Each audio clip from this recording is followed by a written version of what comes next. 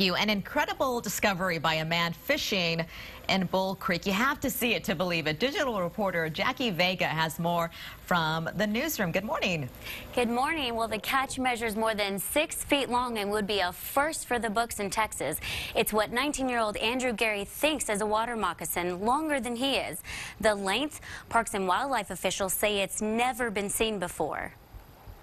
My heart stopped, but I was pretty excited too, especially after I got to take a picture with it. It's a pretty big snake. I've never seen one this big before. I'm working on putting the story online today at KXAN.com, so be sure to check that out on the web desk. I'm Jackie Vega, KXAN News. Hey, Jackie, thanks. Wow, what a long snake.